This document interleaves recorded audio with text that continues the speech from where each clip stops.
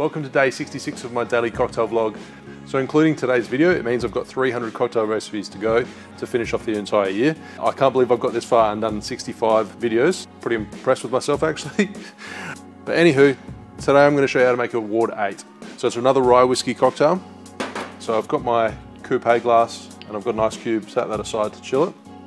And I'm going to measure out a double shot, so 60 mils of rye whiskey. Today I'm using Bullet.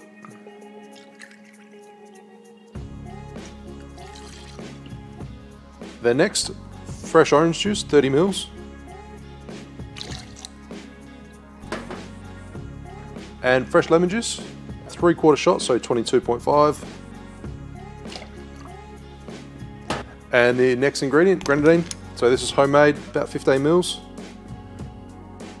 Really depends on the individual Grenadine, how sweet you've made it.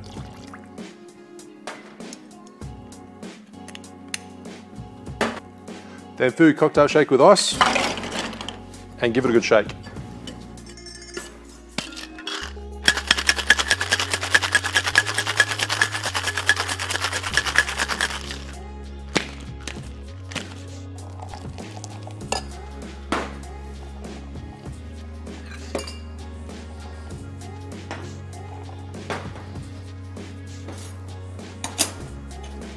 Now double strain into that chilled coupe.